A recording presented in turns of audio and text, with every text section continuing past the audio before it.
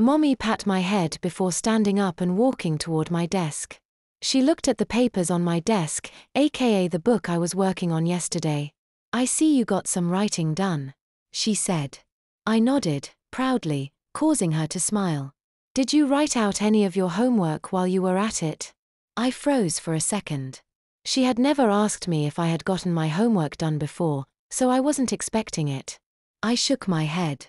You need to do that, baby, she said. It didn't sound like a suggestion. It probably didn't help that she knew I've joked about missing assignments all semester. Why? I whined. I was once again surprised, this time by my own whininess. I knew why I just hadn't cared all semester.